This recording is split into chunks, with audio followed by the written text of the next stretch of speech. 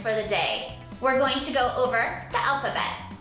I'm going to say a sound of one of the letters, and I want you to think about what letter that is, and then we'll find it on our alphabet chart. Okay, you ready to start? Here we go. Ah. What letter makes the sound ah? That's right, A. Remember, two letters, capital A, lowercase a. Let's try another one. S. What letter makes S? Good, S. That's correct. Here is S. Capital S and lowercase s. S. Let's do another. B. B makes B. Very good. Here is B, it comes after A. Capital A, lowercase a. Let's try another one. T. Very good. T makes T. Where's T? There it is. Capital T, lowercase t. And remember, my name, Mrs. Teague, starts with a T. Does your name start with a T? And T comes after S. S-T. Let's try another. The next one is the sound You see my lips come together? What letter makes M. Good. Yeah. Here's M on our chart. L, M, and after M comes N. Good. Let's try. Let's keep going. P, P. What letter makes the sound P? P. P. Great job. And here's P. It comes after O and before Q. O, P, Q. Good, let's try another. Ooh. L, L. Where's L? Oh, it comes after K. K, L. Uppercase L and lowercase l. And then M. So K-L-M. Let's try this one. Z. Sounds like the sound a bee makes, a buzz. It's Z. Z-Z. The very last letter in the alphabet. Uppercase Z, lowercase z. Z. Good. I hope you were saying those sounds with me. Anytime we say letters or numbers or sounds, say them out loud with me so that you get lots of practice. Good job, my friends. I'm so glad that you're joining us here today. I've got a great lesson planned. Today's episode is all about my home. My home. So I would like first to go over a couple more things on our board, and then we're going to be talking about our homes and all the different types of homes and the rooms inside of our homes. All right, so I want to remind you the words that are on my board here. I have the word read and write. So let's go over and just say those letters out loud, okay? Join me, please do it with me. For read, you spell read R-E-A-D. Read. Good job. Now write. W-R-I-T-E.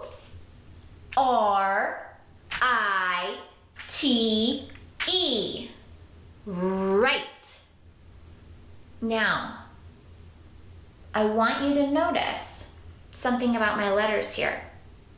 Are they uppercase or capital, or are they lowercase letters?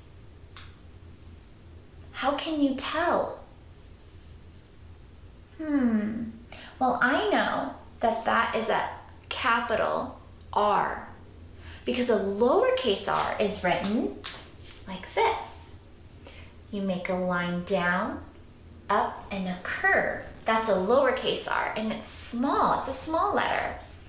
This is an uppercase R. It's larger, and if you follow my finger, you make a 1, you go up and around, in and out. That's how you form the letter R, the uppercase R.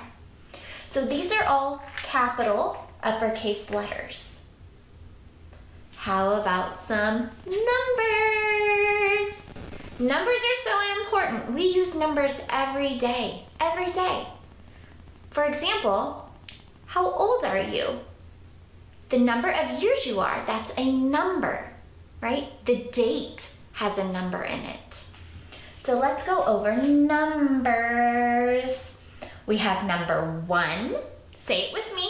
1, 2, 3, 4, 5. That's 1 through 5. After 5 comes 6, 7, 8, 9, 10. Good job! 1 through 10. There's a number on here that I didn't put up, and that's the number that comes before 1. There is a number. It's 0. 0 is important too. 0 represents nothing. So look at my hands. Do I have anything inside my hands? No, nothing. I have 0. 0, right? And what would come after 10?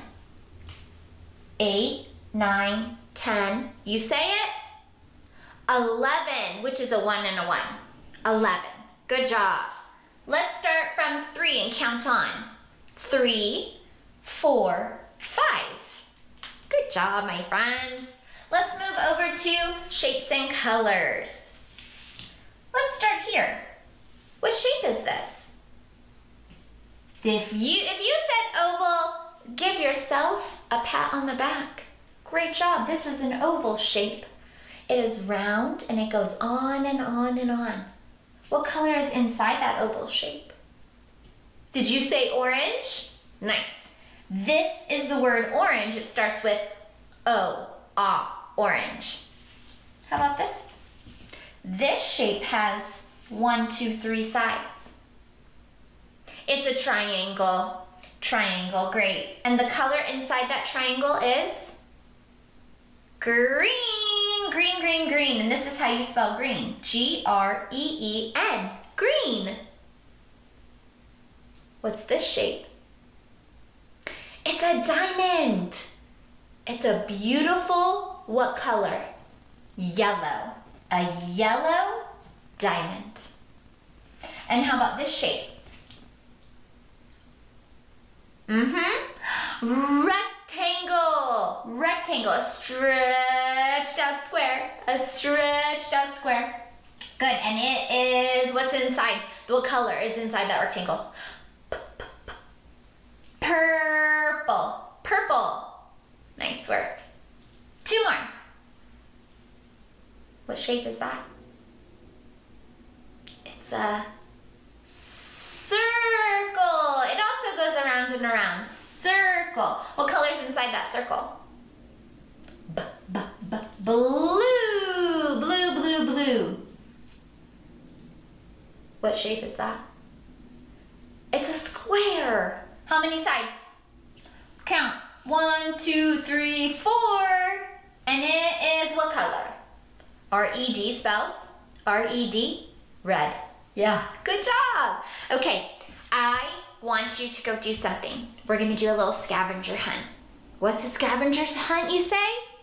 It's when you go and use your eyes and find something, okay? And you're gonna use your hands to pick them up. If you can't pick it up, it's okay. Just as long as you find it. Okay, here we go. I want you to go look in your home and go find something red. Go find something red. Right now, get up and go find something red. If you can bring it back, great. If not, it's okay. So remember that this is the color red. This is red.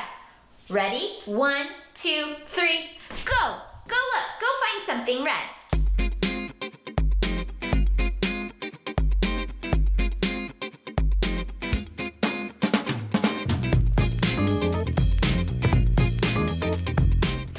Good job! Did you find something red? You did? Great! I have a red square here. I also have a red triangle. Did you see this triangle? I know it looks upside down, but it's okay. You can turn a shape any direction. Upside down, flip it over. It's still a triangle. What did you find that was red in your house? Tell me. Oh, did you find maybe a red apple? Or maybe a red crayon? Or a marker? A red sock or a shoe? Good job. Okay, are you ready for another one? You up for this challenge? I want you to go find something that is the shape, we're not doing color, the shape of a circle. Go, ready, go. Go find something the shape of a circle in your home.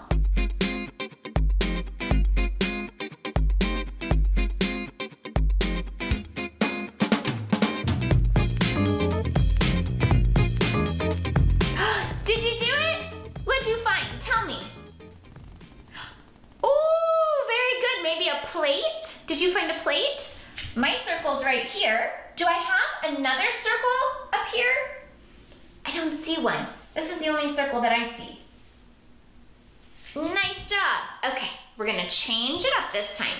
I want you to go look in your house for something that starts with the letter R. Go find something that starts with the letter R. Ready, set, go.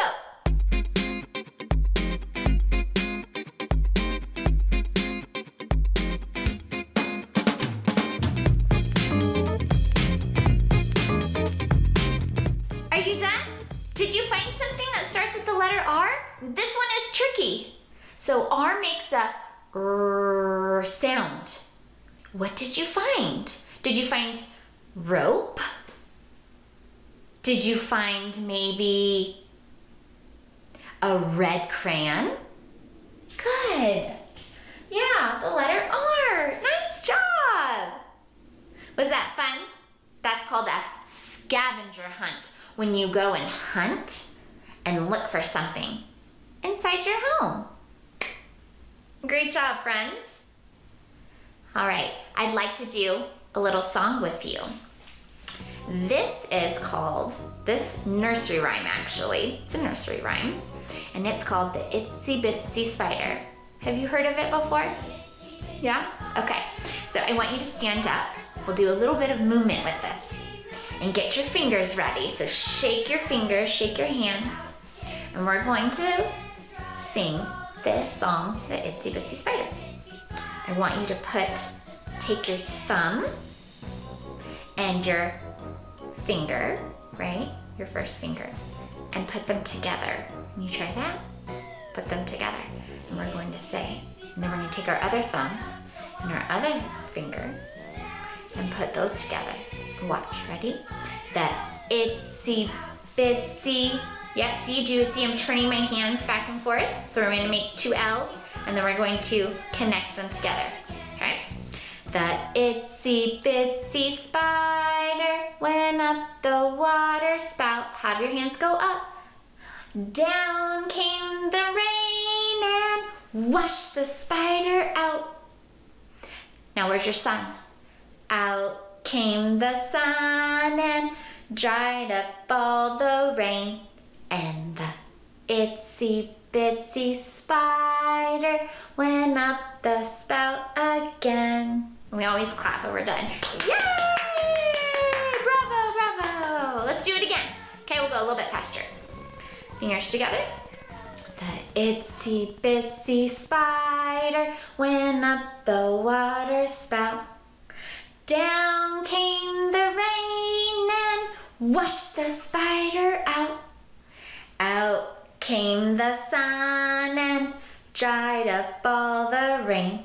And the itsy bitsy spider went up the spout again. Yay! Good job, good job. Try teaching that to your little baby brother or sister if you have one, or maybe a cousin. Yeah. Great job, friends. All right, our lesson for today, like I said, we are talking about my home and the things that we have inside of our home. And there's all different types of homes. Your home may look different than my home, right?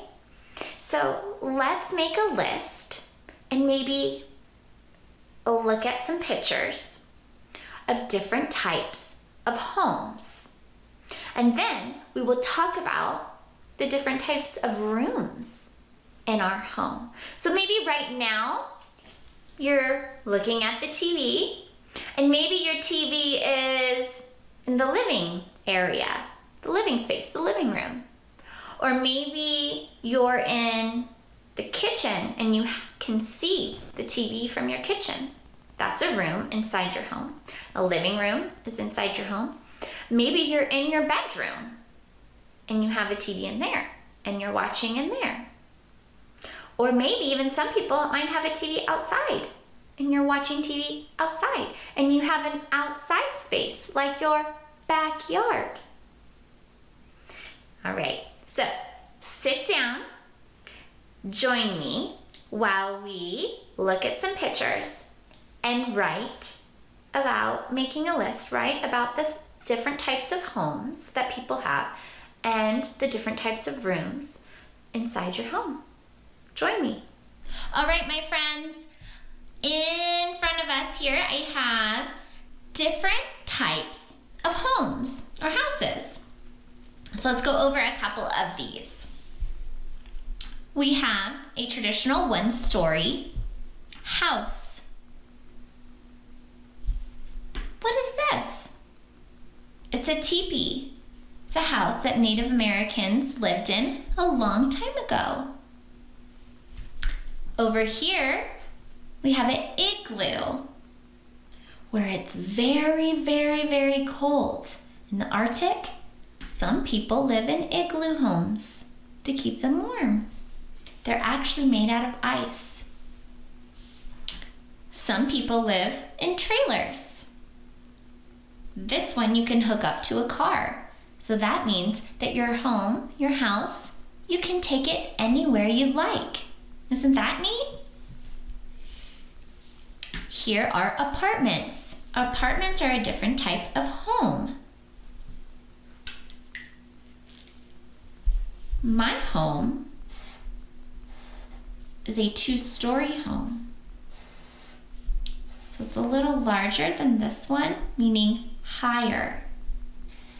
And it has several levels.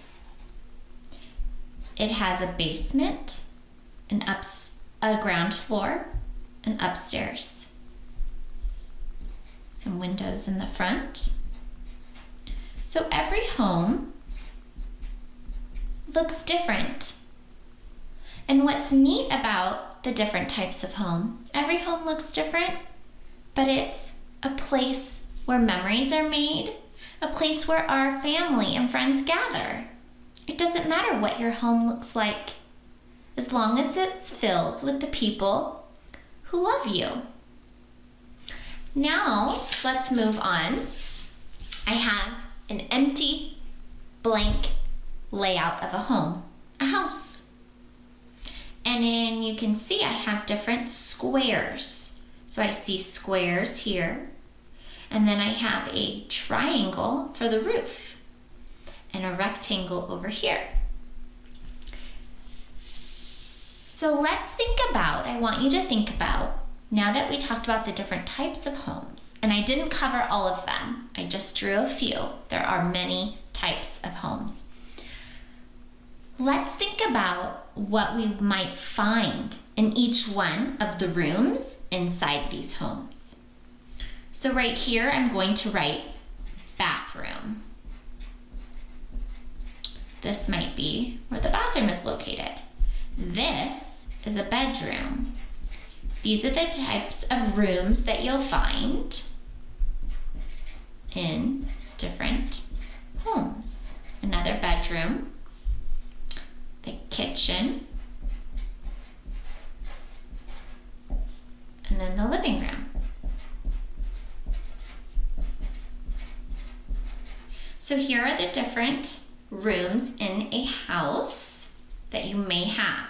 Let's start with the living room. What might you find in your living room? Take a look around your living room. What do you see? You might have a couch and a lamp.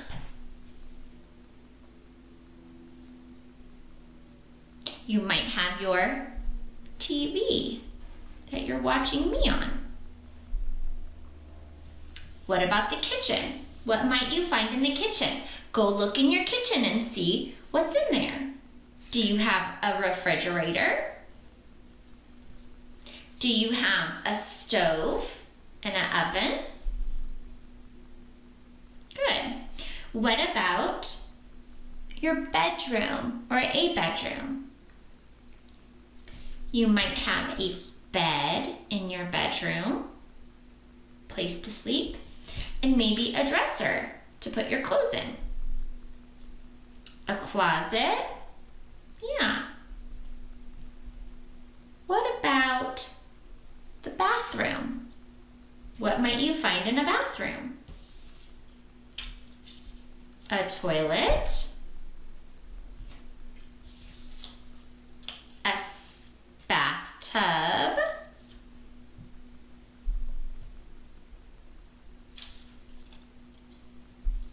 also a sink and a mirror.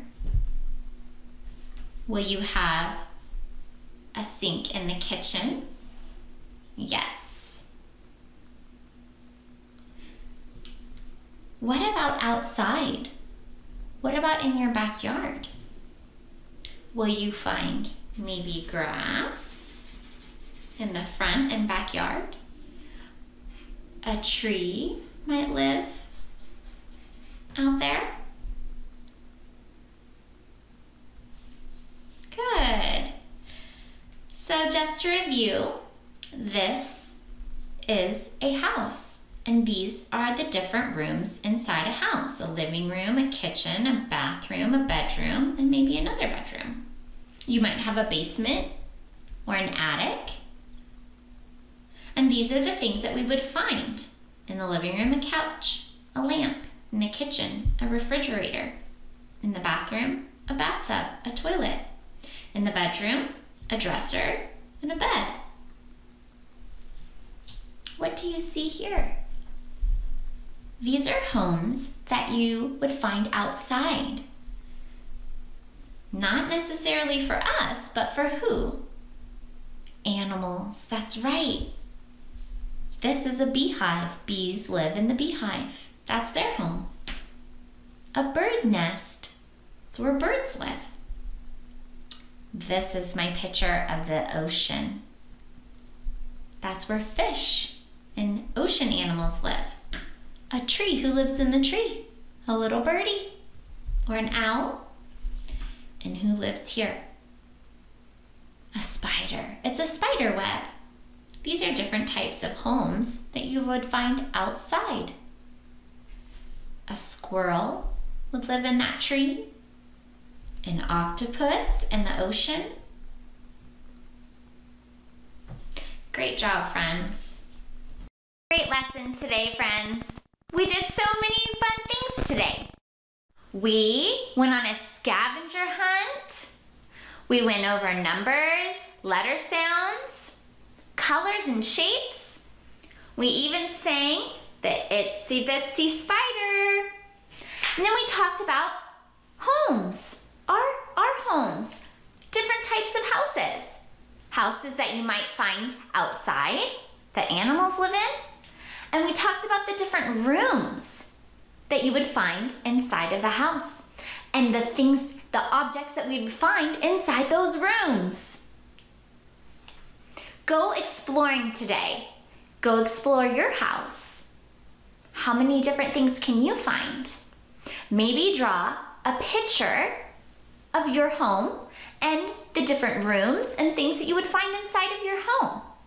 And then you could venture outside and see if you can find different homes outside, like maybe a home where ants live. But be careful, make sure they're not red ants.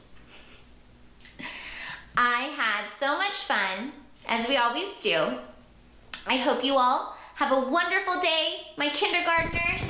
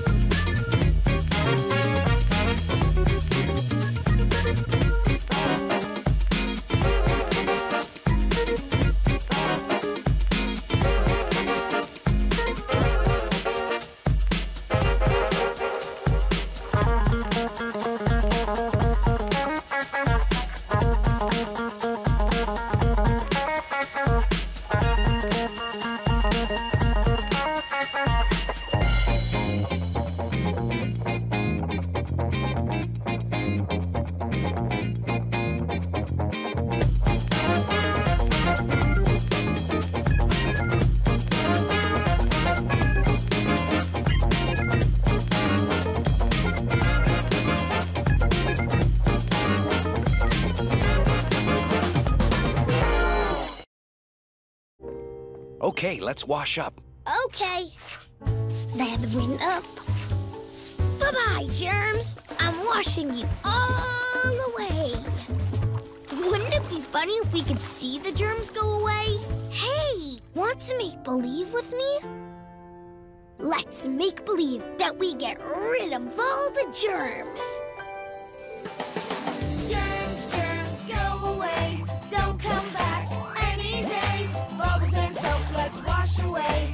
Germs, germs, go away. Cuff into your elbow is what you should do.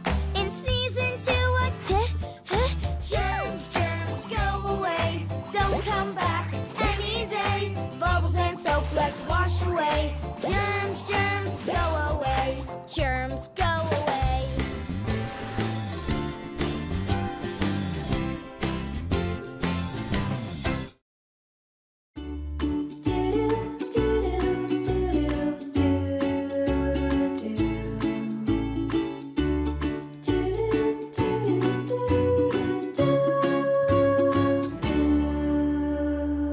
Good morning, friends. I'm Catherine, and this is Wally. Good morning, friends.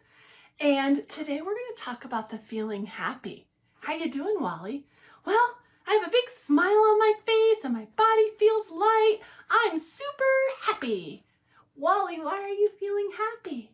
Well, in the beginning of summer, I planted all these seeds in my garden and in pots in my backyard. And all summer long, I've been taking really good care of my plants. So now I have tomatoes in my pots, and I get to go outside in my backyard and pick the tomatoes right off the vine and eat them, and oh, they are so delicious.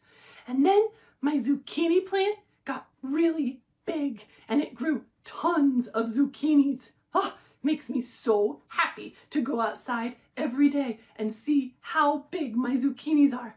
And then we even gave some of our zucchinis away to friends and family. And that made me feel really happy too, because they were super excited to get them. My pumpkin plant is really, really, really big, but only teeny little pumpkins. They're still growing. So every morning I go out into my garden to water and to make sure everything's doing okay. And that makes me feel so happy. Oh, yeah. Wow, Wally. That would make me feel happy too, and a little proud of taking such good care of your garden and your backyard. Yeah, would you guys like to see some pictures of my garden? I would love to see pictures of your garden, Wally. Okay, here they are.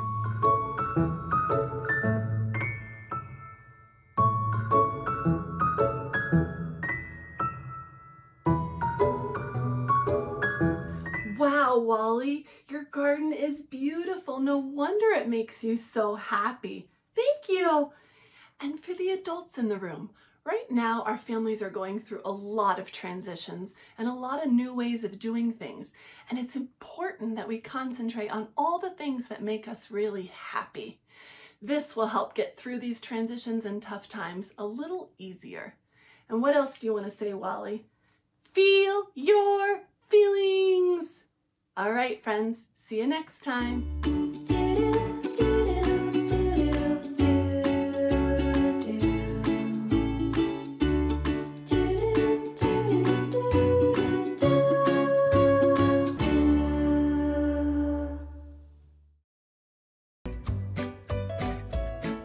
Get those thinking caps ready.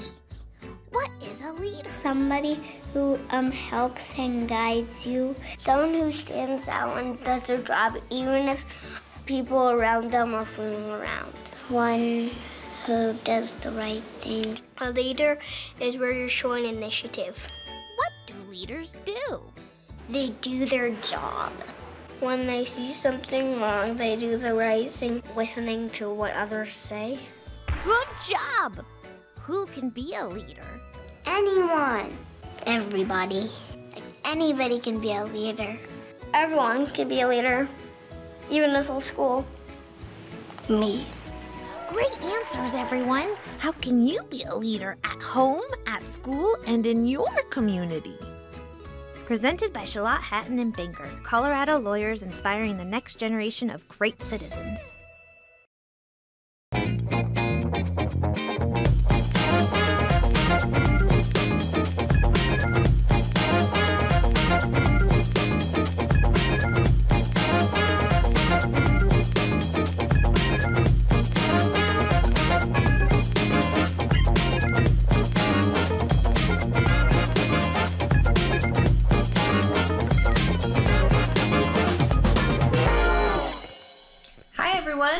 Welcome to Colorado Classroom Learn With Me at Home.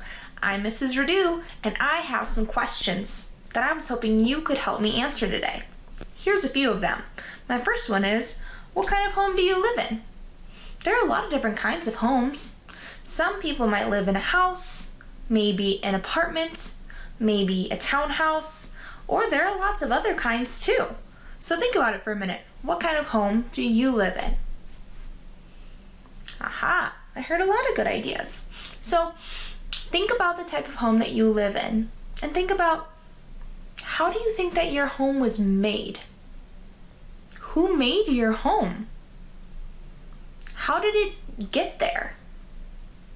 Who decided that your home would look the way that it looks, that it would have the number of rooms that it has, that it would be as tall as it is, all of those kinds of things. Who decided that your home is safe, right? Who decided that it was strong enough? Who decided how many windows it was going to have? So many questions, right? I wonder if you've ever thought about those things before. There's a lot that we might not have thought about how our home came to be. So today, I want us to learn a little bit more about how our homes and other kinds of structures and buildings too got to be there, and who made them and who designed them. Okay? So when we have questions like this, one of the best ways to get really good information and facts that answer our questions is to interview an expert. An expert is somebody who knows a whole bunch about something specific. So for example, I'm a teacher. I'm an expert at being a teacher because that's what I do all day, all the time, okay? But I'm not an expert on making homes, not even a little bit. So I need to talk to somebody else. I think that I need to interview somebody called an engineer. Have you ever heard of an engineer before? There are some different kinds of engineers. You may have heard of an engineer who is kind of like the driver of a train. That's not the kind of engineer that we're talking about. Does a train driver make a home? No, a train driver drives a train, right? we're talking about a different kind of engineer today. So in just a little bit, I'm going to bring in a friend of mine who is an engineer and is going to teach us all about what it means to be an engineer and what that has to do with how your home came to be. Okay? Let's learn more. All right, everyone, we are here today with engineer Chase Rideau, and he is here to help us understand a little bit more about what it's like to be an engineer. Thanks for joining us today. Thanks for having me. So if you could just explain to us a little bit, first of all, about where do you work and what is your job and what do you do all day? So I work for Wells Concrete. We design, manufacture, and produce precast concrete here in the Denver metro area and for surrounding states.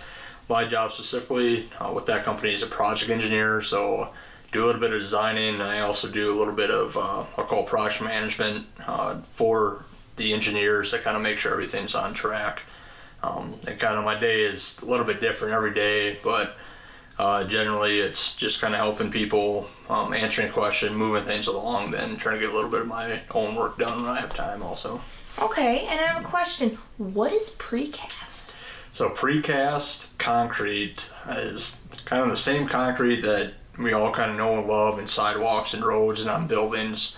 But what we do is we pour it inside of a building and let it get hard, and then we'll put it on a semi and ship it to where it's actually going to be for the rest of its life, and kind of put it together all like Lincoln Logs.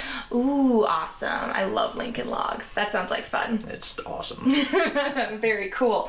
Okay, and so how much school did you have to go to in order to be able to do this job? So I graduated high school and went to college for 4 years to get my Bachelor of Science in Civil Engineering. And then it's not really school, but then beyond that I had to take a couple more tests to be able to get my engineering license to become a professional engineer. Oh, wow. So you're pretty smart, huh? Debatable.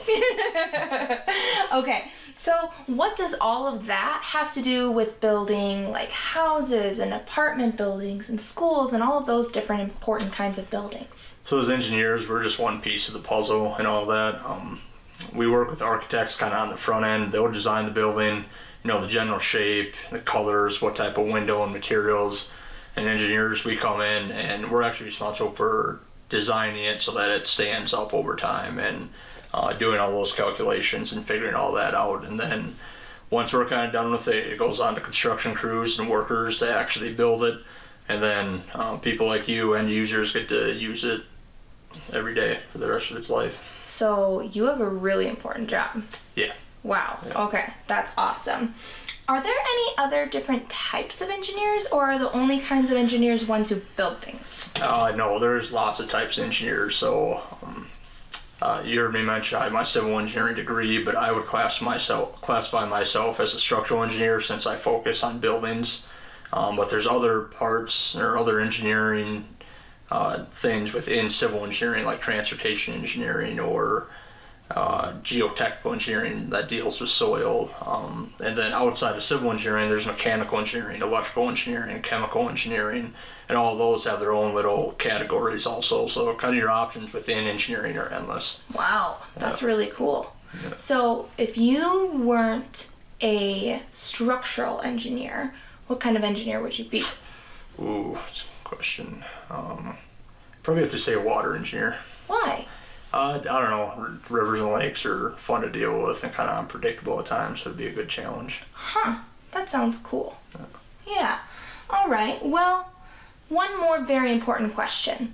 I think all of you have probably been listening and thinking, this sounds really cool, really interesting, it sounds like a fun challenge, and you might be thinking that it's something you might want to try someday. So if we have some people listening who might want to be engineers someday, what should they do and practice and be learning about right now?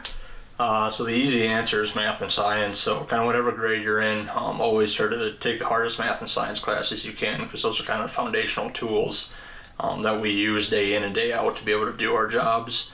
But beyond that, I'd say still find time for your art classes, your music classes, and hobbies and interests like that, because that's going to really help you kind of get pretty far in engineering, is being creative and thinking of ways to use math and science that nobody's really done before. And then just always be tinkering with stuff, whether you're kind of mechanical savvy or electrical. yeah, just make sure you enjoy it, have fun with it. Cool. I didn't know that being creative was so important to being an engineer. Definitely is. That's awesome. Well, thank you so much for joining us today and teaching us all about being an engineer. Thanks for having me. Wow, that interview with Engineer Chase was so interesting. It really made me want to learn more about engineers and the different kinds of work that they do. So I have this passage for us to read together so that we can learn a little bit more about different types of engineering that engineers can do. Engineer Chase told us that he is a structural engineer, but that there are other types of engineering that exist also. So let's read to find out about some other types of engineering. This is called engineers. Engineers have the coolest jobs ever. Do you know why? Engineers aren't just engineers. They are artists, architects, scientists, mathematicians, inventors, and problem solvers. How cool is that? Some engineers design cool buildings like skyscrapers, like the F&F building in Panama. That's this one. They get to be creative to make unique buildings like this one. Look how cool this is. It looks like a spiral that goes up, up, up into the sky. That's amazing. It really makes you wonder, how did they make it stand up like that? And how did they make it so that it could look like that but still be strong and sturdy? Very interesting. Some engineers design space shuttles and other space vehicles. The Space Shuttle Columbia was the first space shuttle in space. It launched for the first time in 1981 and completed 27 missions. 1981, that's a long time ago. That's almost 40 years ago. Very cool. Some engineers design playground equipment. It is up to them to make sure that it is safe and sturdy, and fun too. That is a pretty important job. Some engineers design roller coasters. Without engineers, roller coasters wouldn't be safe to ride. Engineers make sure that roller coasters are strong enough to carry passengers and withstand the force of the motion of the roller coaster cars. Wow, I never thought about that before. I think that roller coasters are really fun and they're really unique and cool looking, but I've never really thought about how the people who make them make sure that they're safe and that they're strong enough. So that's really interesting. That makes me kind of want to become an engineer. Very cool. Some engineers design tools to protect the environment. Pollution is a big problem in our world. Some engineers try to help keep our earth clean by protecting the water and the air from becoming more polluted. They design tools that allow us to create clean energy that doesn't create more pollution. So over here is an example. These are windmills or wind turbines. You might have seen these before. They're really, really, really, really big, and they're used to create wind energy. Engineers do so many different kinds of important jobs. They use their creative minds to solve problems in our world and make life more fun. Do you think you could use your creativity to solve problems just like an engineer? That's pretty cool. Think about how every day you probably also use creativity to solve problems that you encounter just by living your life. Maybe you have a problem because you're trying to make a peanut butter and jelly sandwich, but you're all out of peanut butter. How can you solve that problem? Little problems like this come up all the time, and we have to be creative to solve them. Maybe those little problems that we solve every day are just the first steps to getting really creative and solving big problems and becoming engineers. Okay, friends, after that interview, I'm feeling inspired. I'm ready to get my engineering and my creative juices flowing and to create something really cool. So here's what I want to do.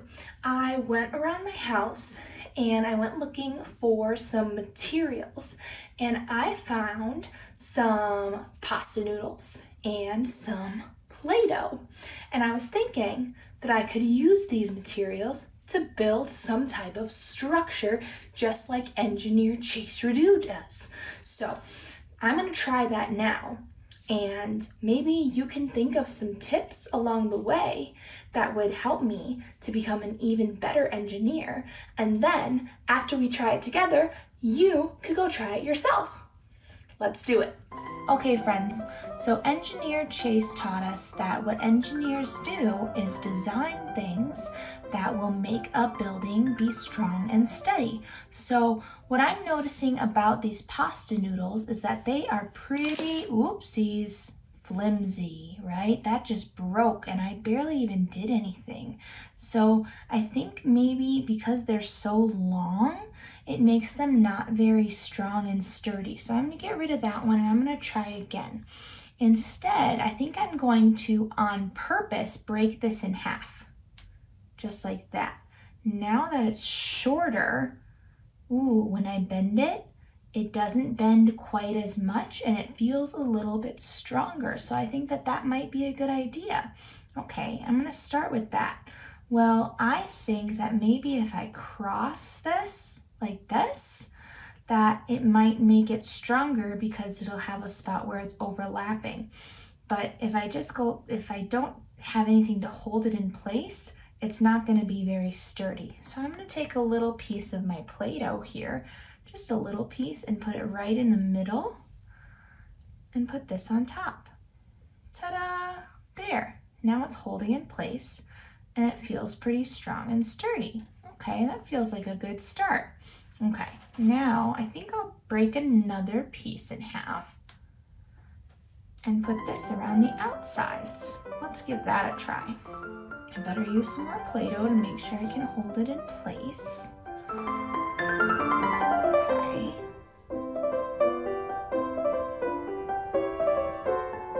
And I think I'll do another one going this way.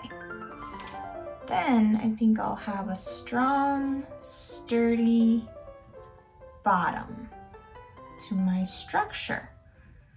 I'm thinking about what kind of structure I want to make. Do I want to make a house? Or am I going to make an apartment building? Or maybe a school? Or maybe a grocery store? Could be anything, right? How does it look so far? Pretty strong and sturdy? Notice how I'm wrapping the Play-Doh around on some of them to make it a little bit more strong and sturdy. That seems like a good idea. Okay, so now I've got the base to my structure. Now, what if I want my structure to be taller? What do you think I should do next? What if I just go like this? Uh-oh, that didn't work. Maybe I should make it shorter again. How about this? Well, that didn't work either. Do you think I need to make it shorter, or do you think I need a different strategy? Maybe I need a different strategy. Maybe I should use some of my Play-Doh. Maybe if I stick it in here and then stick it here, it'll be more likely to stay. Hey, that's better. Let's try it again. So far, so good.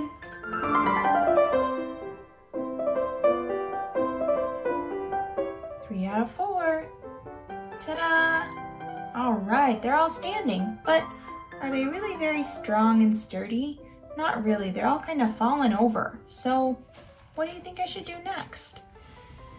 Well, I could put something on here to connect them this direction, but you know what might be even more strong and sturdy? Is if I went across diagonal to connect them. I don't know, maybe not, but let's try it. Let's see what happens. The cool thing about designing and engineering and all of these cool kinds of things that we do is that if something that you're trying doesn't work, you can just try again.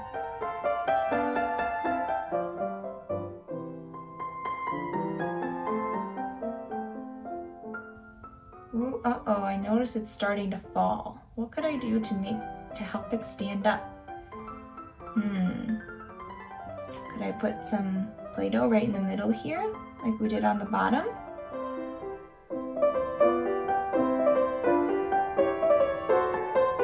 I'm noticing that it kind of wants to twist. Do you see that? It kind of wants to twist and fall down. It seems like something isn't quite working right. Let's go back to the drawing board. What could I do differently? That's an important step of the engineering process, is being able to go back and think to yourself, something didn't work. That's okay. What can I try differently next time? Okay.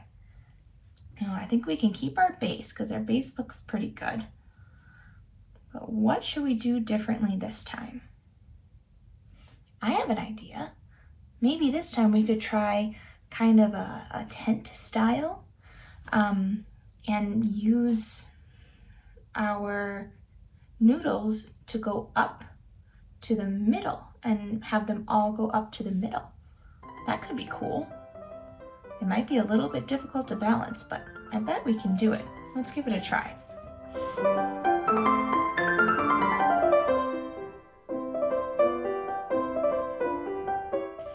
Then I'm gonna add another one here. Add it to the top. Hey, look at that. That turned out okay, didn't it? That is a lot more sturdy and stable than the time before. So what I noticed is that when I slowed down and took my time and tried a strategy and didn't give up, and then tried a new strategy, I was able to come up with something that's really sturdy and stable. Now, if I was trying to create some type of structure that I could set something on and see how much it could hold, do you think that this would be a good example for that? Maybe not, right? Because you can't really put something on top. But if I just want to make something that's not going to fall down, did I do that? Absolutely, I sure did. So now I want you to try it yourself. Go look around your house. What can you use? I happen to find noodles and Play-Doh, but you might have different materials available in your house. Do you have marshmallows? That would be a great tool to use for the sticky part of your structure. Or do you have toothpicks? That would be another great tool. You could also use different types of materials like blocks, right? Or Legos, or so many different things. There are tons of options for different tools to build with. That's the great thing about engineering. There's so many different options for you, right? So what I want you to do now is use what you learned from watching me try to build something with my noodles and Play-Doh and think about what materials would work best for you. What materials do you have in your home? And then go give it a try. Maybe try building a structure with a few different kinds of materials and see what you like best. Maybe you could try building one structure that's just really tall and see how tall you can make it. And then try building another one and see if you can make one that can hold a load, hold something heavy, like maybe a book or something like that, and see how much weight it can hold. How strong of a structure can you build? Maybe you could even have a competition with your brother or sister, your mom and your dad, or your aunt or your uncle, or your neighbor, your friend, or somebody else at home, okay? So there's so many different cool things that you can do when you are practicing to be an engineer.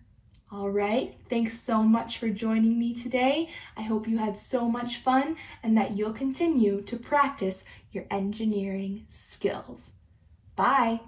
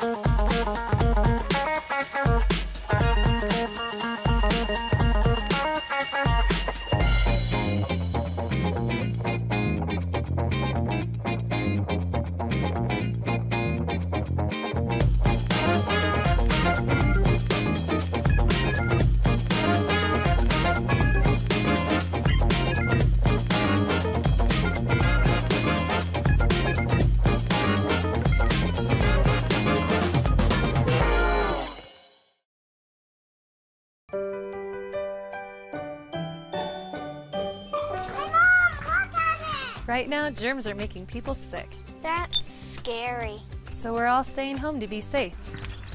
Sometimes things we hear about the virus make us feel scared. When I feel worried, what can I do to calm down and feel better?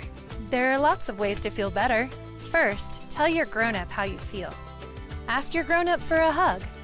Hugs are really good at making kids feel calm and safe. Try a keep calm trick, like belly breathing. Lie on the ground and put a toy on your tummy. Take a big breath in and watch the toy go up. Now slowly breathe out and watch the toy go down. So remember, tell a grown-up how you feel, ask for a hug, and practice your keep calm tricks. To learn more, ask your grown-up to go to rmpbs.org. Now you're in the know.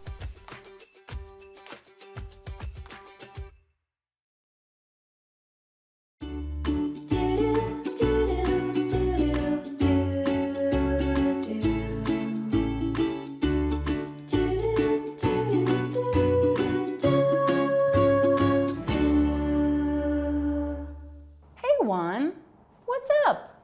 You've been so quiet all day long. Well, I've just been thinking about my abuela.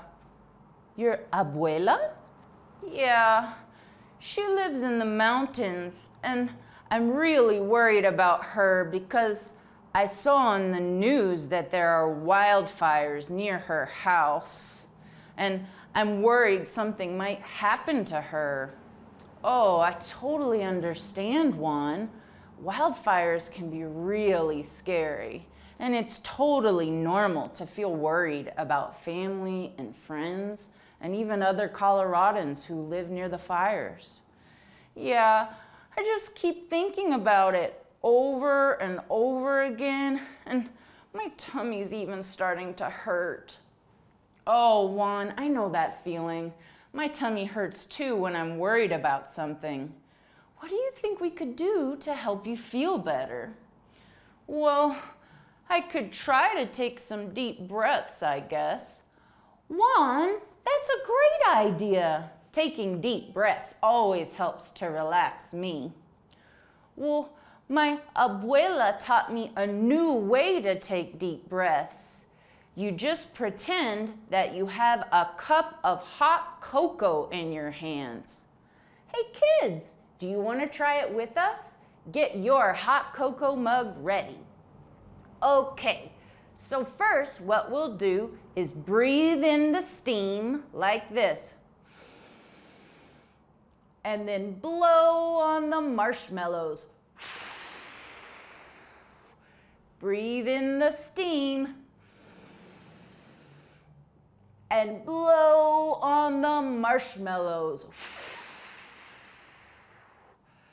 Breathe in the steam. And blow on the marshmallows. Wow, Juan, that was really cool. I really enjoyed that. How do you feel now? Well, I feel a little more relaxed, but I'm still worried about my grandma. I totally hear you, Juan. I wonder what we could do to help you feel better. Well, I was kind of thinking that maybe it would help if I called her and I could check on her and let her know how much I love her. That's a great idea, Juan. We could also ask her what her safety plan is, just to make sure she has one, and she knows she can come to our house if she needs to. Yeah, I think that helped me stop worrying. Grown-ups, our first instinct when we hear that our children are worried about something is often to tell them not to worry. But when we listen and normalize worry as an everyday part of life, we can help give our children coping strategies to deal with that worry, like taking deep breaths and relaxing before we move on to problem solving. So next time your child is worried, try saying, "I hear you. Everyone worries sometimes. Let's try to relax," and then think about what we can do to feel better. And remember, feel your feelings.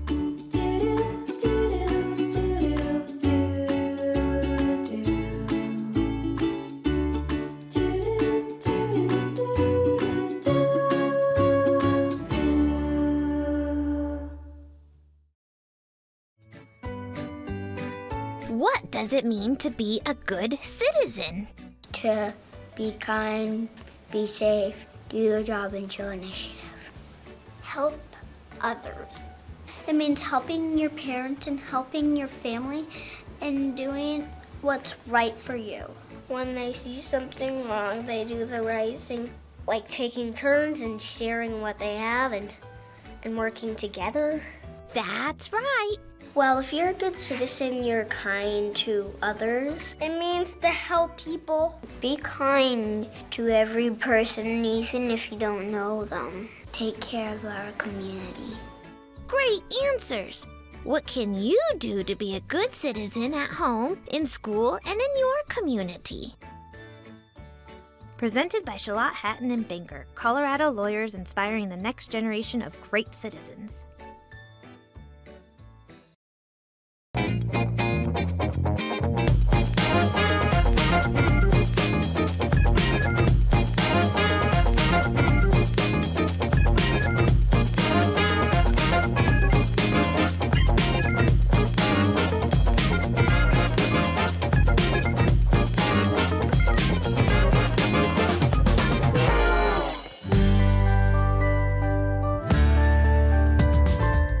Welcome back, second graders. I'm so glad you are joining us.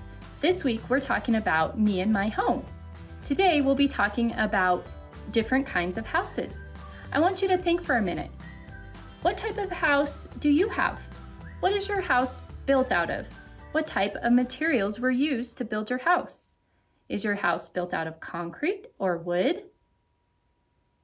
Think about that for a minute. People in other countries often have to build their house out of different kinds of materials depending on the weather or climate. There's lots of different types of houses around the world. Come on in, let's take a look.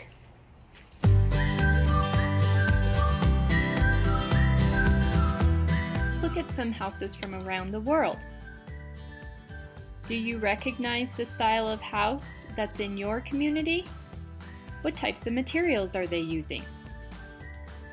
House is a building that provides shelter, comfort, and protection.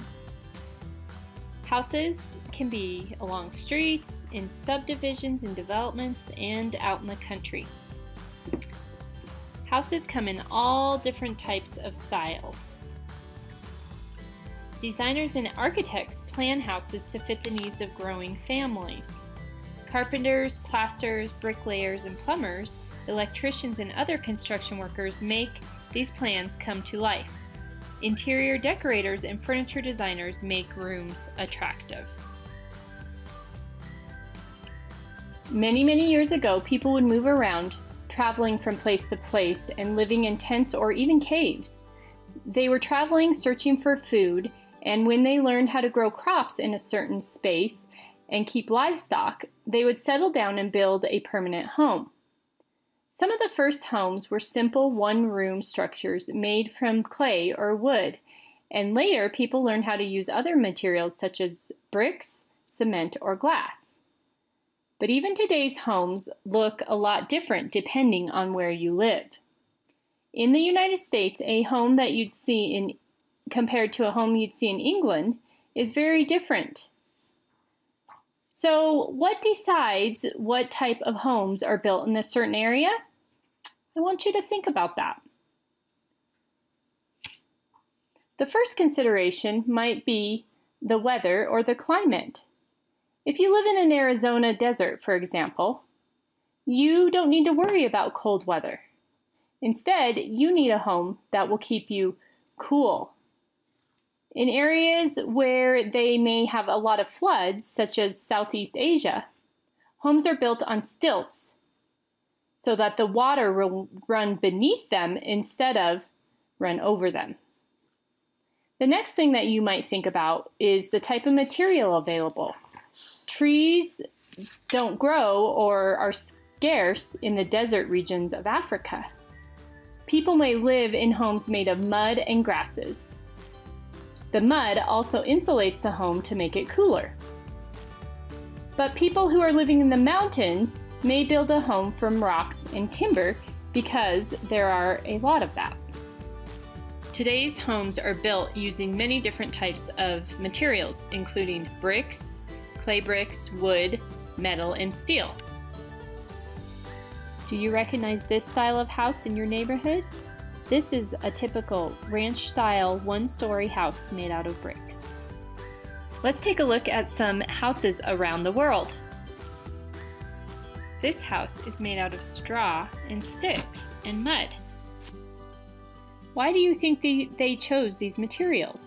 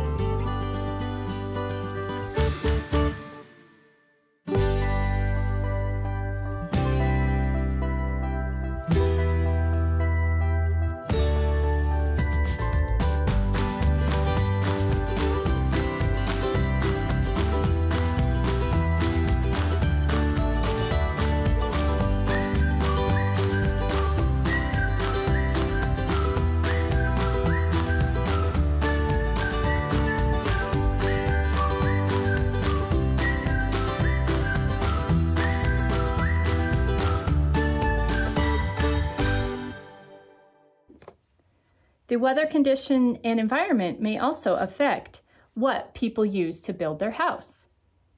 Can you think of any examples? Let me give you a few. What about if you live in a really, really cold place? Have you ever seen an igloo in Colorado? Why could we not build an igloo in Colorado? What about a country that doesn't have very many trees? How would they build their house? Think about that.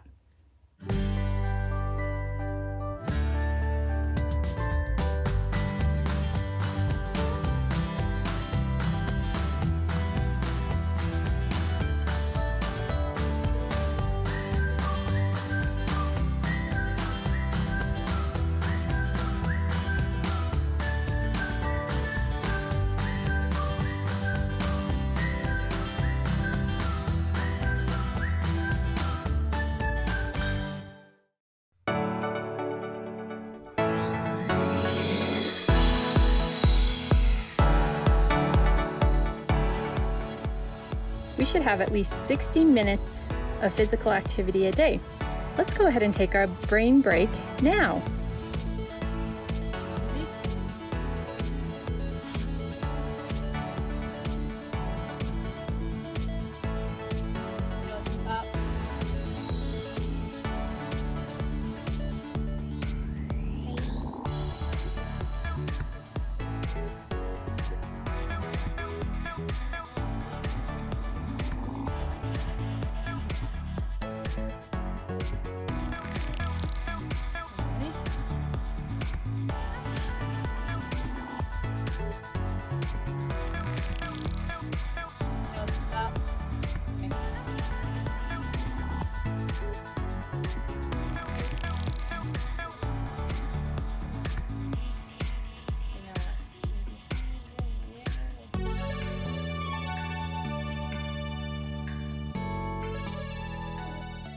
Okay, class, so for today's activity, you are going to draw your home or maybe a home that you would like to have, and then we're going to write some sentences. So while you're drawing your home, I want you to think about what type of materials your home might be. So I'm going to start with my bottom part of my home. And then I know that every house has to have a door. And then my house is going to have an upstairs with some windows, so it's going to be 2 stories.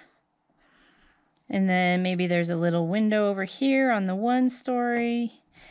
And my house is made out of wood, so it just has siding that goes across. And you're welcome to use different colors. Just go ahead and have fun with it and design your own house. Okay, so my house is made out of wood, so I know that since it's made out of wood, I probably have some trees around my house because wood comes from tree trunks. So there's going to be some trees in my front yard too. Okay, and then I need to have a roof, and on my roof, I'm going to have maybe some shingles going across. Just like that. Those are my shingles. Okay. And then I'm going to have a chimney on my house with some smoke coming out. Okay. Now that we have drawn our house, I'm going to list the materials you will use on your house and tell why. So I want to make sure that I'm writing the full sentence. I'm doing a response with a full sentence. So when I'm doing that, I can actually just look at my question or statement and pull it right out of there. So it says, list the materials you will use on your house. So I'm going to start it with, the materials I will use on my house are. So I'm going to say, the materials I will use on my house are, remember I said it was made out of wood. Okay, so I'm going to say it's made out of wood. And then maybe I'm going to say and metal, because there's probably metal around the windows, things like that. Okay, now I'm going to say, it says write a sentence describing your house and your favorite part of it. So when you describe something, it means to tell about it. So I'm going to say my house has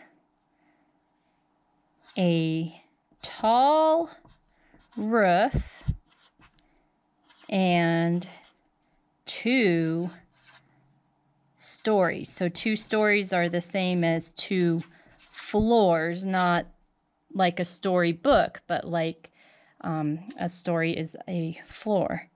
Then I might write one more sentence. I might say, my house is in the woods. I'm going to say my house is in the woods with all the trees on it. So I'm just going to say my house is in the woods. And then I'm going to put a period at the end. And I started my sentence with a capital. And so there is my house. Wasn't that a fun activity?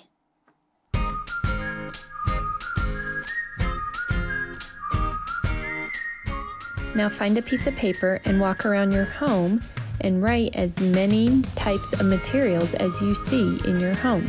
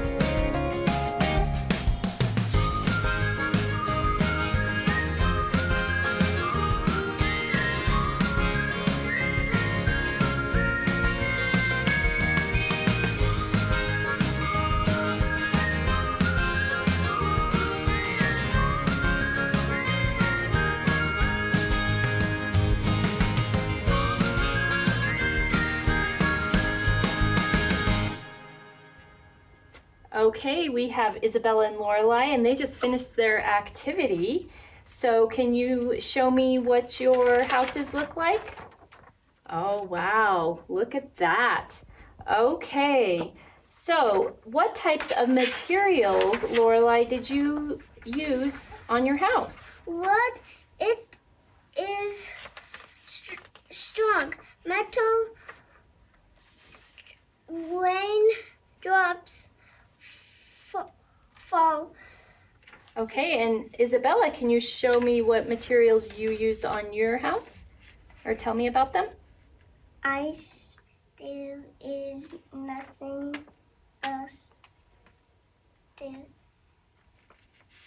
Yeah, so your house is an igloo, and so when you build an igloo, what type of climate is it when you build an igloo? Either in the North Pole or the South Pole. So what does that mean? What is the temperature like? It's very cold. So it's very cold. So why did you use ice? Because there's nothing else. Yeah, there might not be any other materials there. That's right. And Lorelai, you used wood and metal, and you said because the wood was strong and the metal, the rain will drip off. So what type of climate or weather do you think your house could be in? Summer. It could be in warm weather. Yep, you could use wood in lots of different places. What would you need in order to have a wood house? What is wood? Where does wood come from? It comes from trees. Yeah, so you would need to have lots of trees around where you live, right, to build a wood house? Okay, and then how did you describe your house, Lorelai?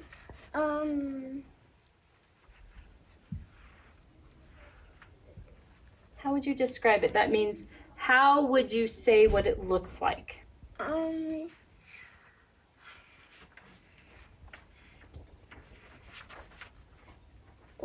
I noticed that it says it looks nice and that you like your room. Okay, what about you, Isabella? What did you say? How would you describe your house? It looks like an Easter egg. I like how it looks. Wow, great job. I like how it looks too. So if you're describing it, what would you say? You said it looked like an Easter egg. Good job. Okay, well, thank you guys. Did you have fun doing your activity? Yeah. Okay, great job.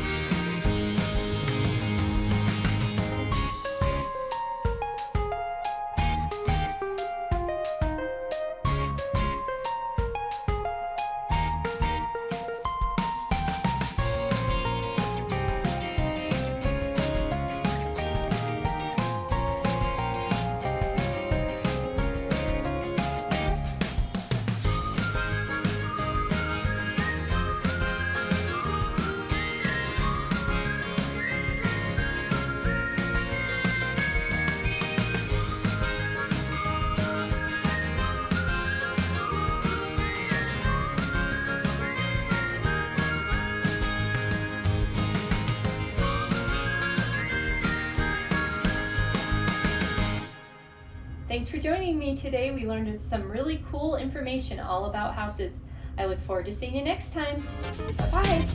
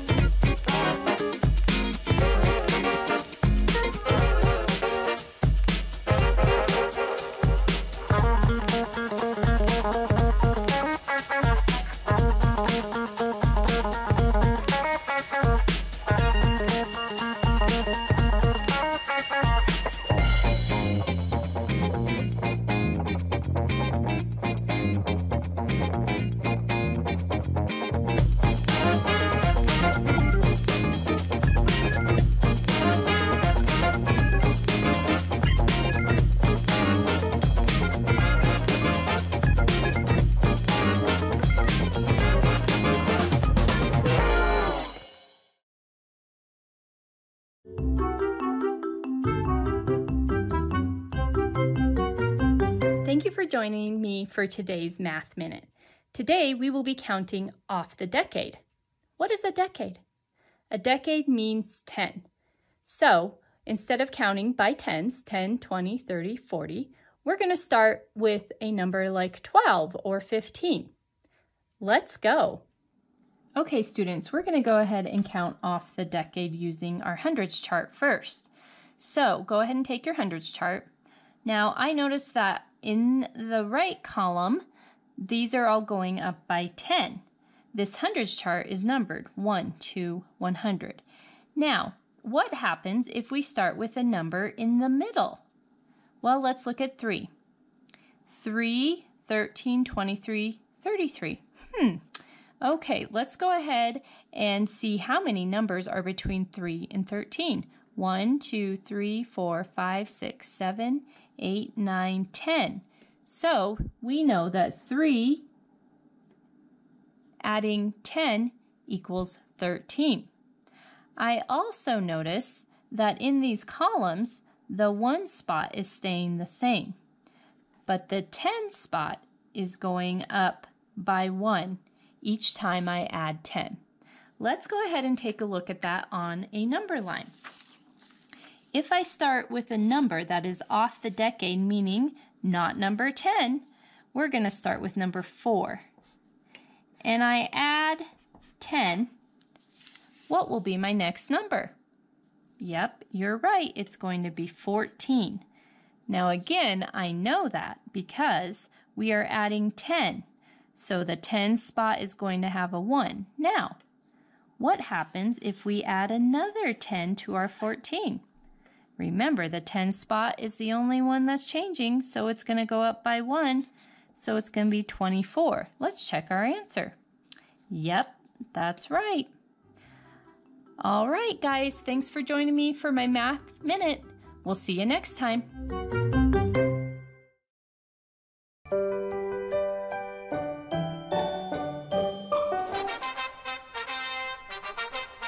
Miles, why are you working out so much?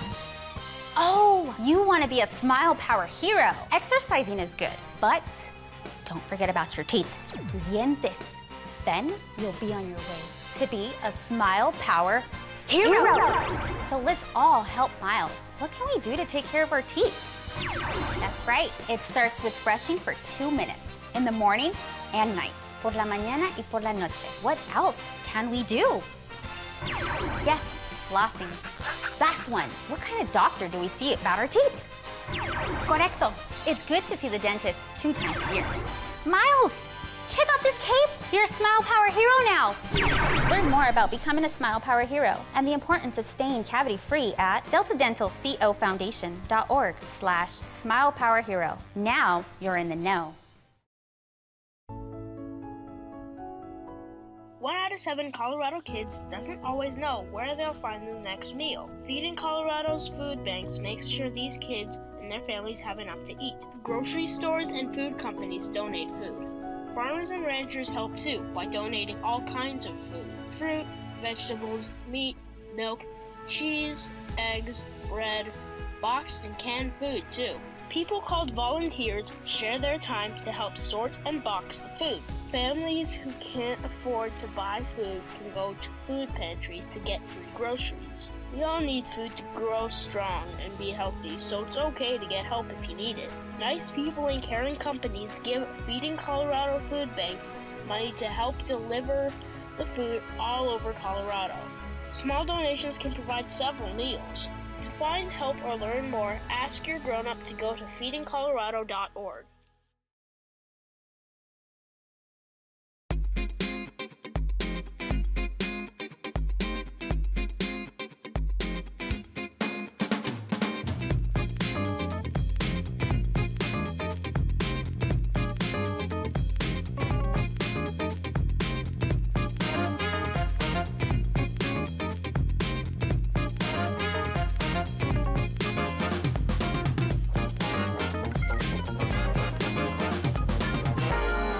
Welcome back, third graders. I'm so happy that you're here with me again.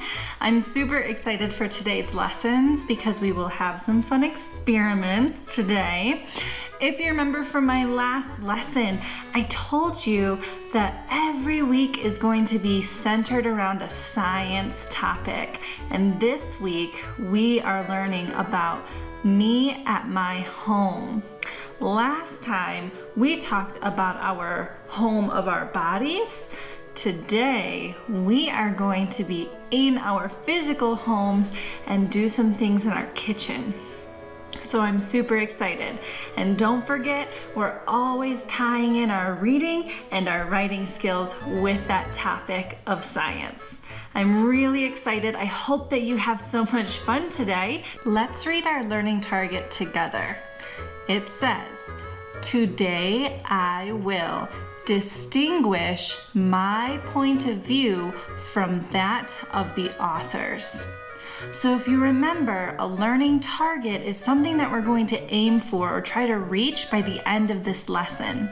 So let's talk about that learning target. There is a new word in there, distinguish. Can you say that with me? Distinguish. Yeah, distinguish means to point out or recognize. So we're trying to recognize or figure out our own point of view from that of the authors. That means that we might agree with the author or we might disagree with the author, but we need to stop and think about our own feelings or thoughts. Good job, third graders. Now we can talk a little bit more about, well, what is point of view? You want me to figure it out, but I don't even know what it is. So let's find out. So, point of view. Point of view is going to be how someone feels or thinks about something. So it's like an opinion, how you feel or think about something. When we're talking about the author's point of view, authors usually feel a certain way about a topic. Even if they're giving facts about the topic, they can still have an opinion on it. So pay close attention to the clues in the text so you can figure out what the author's point of view is. Some clues could be if they say, I think, I feel, this is important. These are going to be some clue words to help us figure out how the author feels. And then in our learning target, we also talked about distinguishing or pointing out your own point of view from that of the authors. So this is when you need to put your thinking cap on. This is when you need to think and ask yourself, do you agree or disagree with the author's point of view? For example, my favorite color is green. That's how I feel about colors. But maybe you're thinking, Miss Hoy, I disagree with you because maybe you have a different favorite color. Or maybe you say, Miss Hoy, I agree with you because my favorite color is green too. So that's you practicing to distinguish your point of view from mine. Let's do one more practice. My favorite animal is a jellyfish. Think, do you agree or do you disagree? If you're telling yourself, I agree with Miss Hoy, then you just came up with your own point of view and you had a connection to mine. Or if you said, no, Miss Hoy, I don't think jellyfish are my favorite animal, then you still distinguished your point of view from mine. And it's okay to disagree. So that's what we're going to do today. We are going to find the author's point of view and think about our own point of view. All right, let's get started. Okay, remember that good readers use their background knowledge to help them better understand the text. And we have some background knowledge from our last lesson, and then I'm going to also show you some vocabulary words that will help us better understand the text, just like we did last time. I also want you to know that this text is going to be a connection, like I said, to our last lesson, but it's also going to be a connection to what we're going to do later in the kitchen. All right, so let's get into our vocabulary. Some of these words might be familiar and some might be new. Our first word is nutrients. Read it with me. Nutrients. Nutrients is a noun, so it's a thing, and it's a substance that provides nourishment, essential for growth and maintaining life. So nourishment is what our bodies need, and essential means that it's very important. So nourishment that's essential for us to grow and stay alive. Nutrients. Our next word might be familiar to you. The word is artificial. Read it with me. Artificial. Artificial is an adjective, and we're specifically talking about food. So artificial means that it's made by humans rather than occurring naturally, where you can find it in nature. Artificial. Our next word is enriched. Read it with me. Enriched. Enriched is an adjective, which means it's going to describe something, and it means having added nutrients. So we learned what nutrients was, and enriched means that we're adding nutrients. Enriched. Our next word is kind of similar. The word is fortified. Read it with me. Fortified. This is another adjective, so it's going to describe something. And again, it's specifically describing food. So it means having had vitamins that were added to increase its nutritive value. So when we're adding vitamins to make it have more nutrients, kind of a connection to our other words. Fortified. Good job. All right. Our last word might also be familiar. The word is alternative. Read it with me. Alternative. And again, this is going to be a connection to food. This is an adjective, so it's going to describe something. It means available as another choice or option. Alternative. So we have a different choice. Good job, third graders. All right, so now that we have our key vocabulary and our background knowledge from our last lesson, let's get into reading our text. Read along with me. Remember to follow along as I read and to keep thinking about our learning target. We're looking for the author's point of view and thinking about our own point of view. All right, follow along as I read. Nutrients in Our Body by Miss Hoy. Do you like cereal? How about bread? Have you ever heard this saying, you are what you eat? Well, if you like to eat any food really, then you're eating important nutrients for your body to be healthy. However, it's really important to eat the things that your body truly needs. Some foods, such as cereal and bread, are enriched with nutrients that our bodies need. If you've ever had white bread, it's white because the process of making it has stripped or taken away some important nutrients for our body. When white bread is being made, thiamine, riboflavin, niacin, and iron are added to it. These nutrients are things that are already found in whole grain bread. Doesn't it seem silly to eat food that has nutrients artificially added to it when you could eat food that naturally has those important nutrients? If it's true that we are what we eat, I think we should eat naturally good foods for our body to be healthy. Let's look at cereal. Cereal is another food that has a lot of added ingredients. Some of those ingredients are healthy nutrients for our bodies, and other ingredients are not healthy nutrients, such as sugar and artificial colors and flavors. A lot of breakfast cereals are fortified with iron and other important nutrients. However, there are other breakfast options that are naturally fortified. A good alternative to sugary breakfast cereals is oatmeal. Oatmeal is also considered a cereal, but it's a whole grain that is filled with good-for-you nutrients. You can add fruits and nuts to your oatmeal to make it even tastier and more nutritious. Our bodies work hard and need healthy nutrients to keep it going. Next time you're at the grocery store, think about what foods you want to eat to keep your body healthy.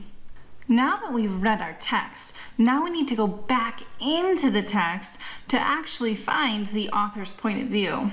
And maybe you were already thinking while I was reading the first time, ooh, I know what the author's point of view is. So let's go find those clues that tell us what the author was feeling about the topic. When I'm looking in the text, I see at the very first paragraph, it says, it's really important. Well, I know that that was a key word. So let's see what else it says behind those words. It says, it's really important to eat the things that your body truly needs. So right there, I can tell that the author is telling us that we should only eat what we need, maybe not what we want. Let's see if we can find some more clues. Ooh, in the second paragraph, do you see where it says, doesn't it seem silly to eat foods that have nutrients artificially added to it when you could eat food that naturally has those important nutrients? That definitely sounds like the author's opinion, that she thinks it's silly to eat artificially flavored or artificially added nutrient-based foods. Let's see if there's more examples. Ooh, right here, the very first sentence says, I think. That was a key word that we talked about earlier. I think we should eat naturally good foods for our bodies to be healthy. Are you already getting an idea of what the author's point of view is? Good job, third graders. Maybe you're also thinking about if you agree or disagree with the author. That's also a really good job. Let's keep going. The author says here, a good alternative, that was a vocabulary word, a good alternative to sugary breakfast cereals is oatmeal. So now she's even telling us what she thinks we should eat. Instead of sugary breakfast cereals, what should we eat? That's right, oatmeal. All right. And then at the very end, she says, next time you're at the grocery store, think about what foods you want to eat to keep your body healthy. So already I can tell that the author has a pretty distinct or obvious point of view. Can you tell what it is?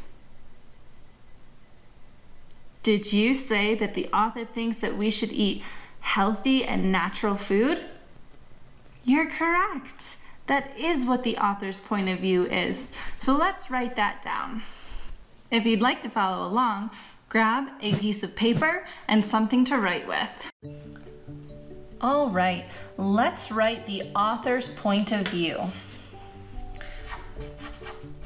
The author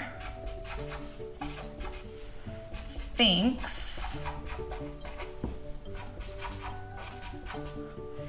that we should eat naturally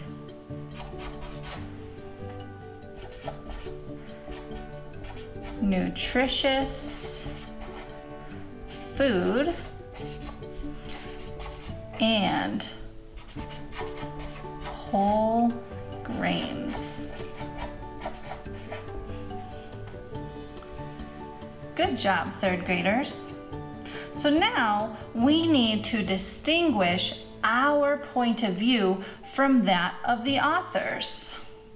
We're going to use the sentence stem, I agree or disagree with the author because So let's write that down. I agree or disagree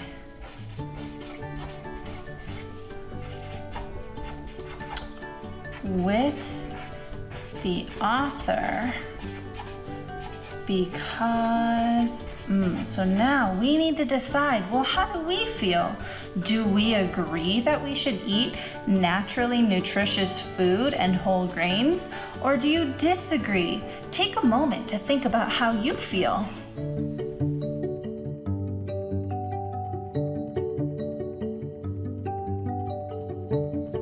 Great job, third graders. Now I'm going to share my feelings about the topic. I agree with the author, especially because we talked about how important it is to keep our bodies healthy in our last episode, that I think we should keep doing that by eating the right foods. So I'm going to write that, and you can follow along with me or write your own point of view. I agree with the author because I think that it's important to eat the foods that keep my body healthy. All right, third graders, you did a fantastic job finding out the author's point of view and distinguishing your own point of view from that of the author's. Now, it's what we've all been waiting for. We are gonna move over to the kitchen to do some experiments that tie in with what we learned today, especially what was in our text about enriched and fortified foods. So come on to the kitchen with me. Welcome to my kitchen, third graders. All right, before we get started, I told you we were going to do some science experiments, but if you would like to do a science experiment or kitchen science at your house, please make sure that you have adult supervision and permission.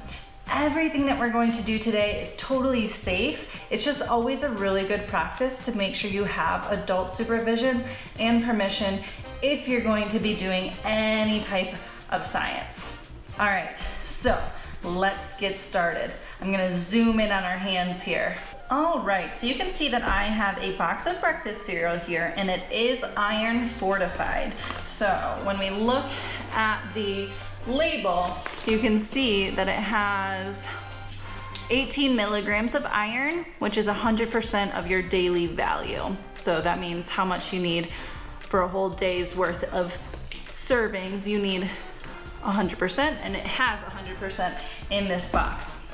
Now, iron, to make a connection to our lesson before about our circulatory system, iron is really important for our body. The body uses iron to make a protein that's called hemoglobin. Can you say hemoglobin? Good job, third graders. So hemoglobin is located in the red blood cells, and the hemoglobin is actually what carries the oxygen. So we said that those red blood cells were kind of like delivery trucks.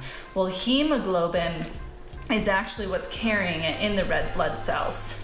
So that's why iron is so important. Now, iron is a metal. So if you know of other things that are metal, like coins, or maybe your refrigerator, or chairs that you've seen, maybe at school, the legs of the chairs are metal. Iron is a metal, and magnets are attracted to iron. So when I have this, if it has that much iron in it, then you would think that it's going to be, here I have a magnet, you would think that it would be attracted. Now, do we see? It's not, doesn't seem to be moving, right? This is a really strong magnet. If you'd like to do this at home, this is a neodymium magnet. So I got this just on Amazon, but it's a really strong magnet, but it doesn't seem to be working. However, the box tells me that it really does have iron in it. So you might see that I have some water and then a glass bowl here. So we're going to put our Total breakfast flakes into this bowl, kind of like we're gonna eat some cereal, but we're going to use water. And I'm going to fill it up pretty high. Water has a lot of surface tension, so you can make it go a little above the rim where it kind of bubbles at the top. Okay, so that's a lot of water. Now I'm gonna put some flakes. I'll do different sizes so you can see how it works. All right, here's my magnet. Now watch what happens with the flakes. Do you see that big one moving? Now it's really big, so look at, I'm pulling it away. Ooh, this little one. You can see, isn't that so neat? That iron in the breakfast is attracted to it. Now let's see if a little one will do it too. So get out of here, big one. Oh, look at this little one. How cool is that? So now we know that it really does have iron in it. It is iron fortified. Oh my goodness. If you'd like to do this at home, now you know what ingredients you need. Doesn't take much. Woo!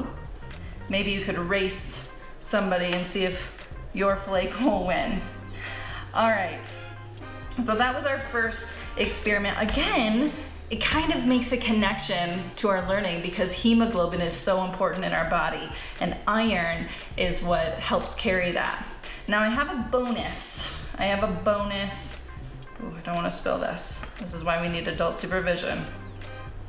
I have a bonus experiment, which you might see over here, so I'll move these out of my way. I have dissolved the shell of an egg. Oh my goodness, what cool science, kitchen science did we just do? It's literally so much fun to touch, you guys. Okay, so if you want to do this, super easy. All you need are obviously some eggs, and also let's just look at the size difference. Oh wow. So we're gonna dissolve that shell, but then osmosis, which is another thing that we could learn maybe another time, makes it get really big, full of the vinegar. So what you'll need is some eggs, you'll need a glass with a lid, and then some distilled white vinegar. So I have a whole bunch because I use it for cleaning my coffee pot. All you'll need to do is put your egg gently, you don't want to crack it, so put your egg gently into your glass. Did I crack it? Hope not. Put your egg in there, and then you will pour the vinegar just to cover the egg. And if you wait 24 hours or even better, 48 hours, your egg will look just like mine. Pretty cool. All right, I'm gonna let this one sit. So I have two really fun eggs. All right, third graders, those were my 2 kitchen science experiments for you. Again, if you do get supervision from an adult and permission, I hope that you have fun doing these really cool science experiments. All right, third graders, what a fun day we had today. I'm so proud of all of your hard work, and I had so much fun with you. All right, let's review our learning target just to make sure that we actually reached our target or hit the target. Our target said, today I will distinguish my point of view from that of the authors. Did we do that? Yes, we did. And we even got to do a super fun experiment with magnets and iron in our own breakfast cereals. So cool. I also got to show you really quickly another experiment that you could do at home with an egg and some vinegar. All right, third graders, I hope you have a great rest of your day. I had so much fun with you. I'll see you next time.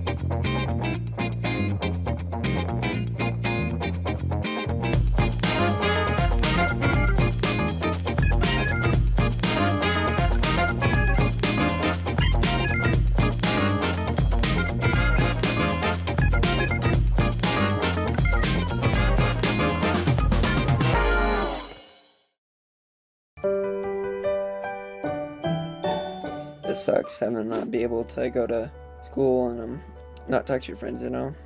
Staying at home sucks because I don't get to see any of my friends in person. You're right, this does suck. It's hard.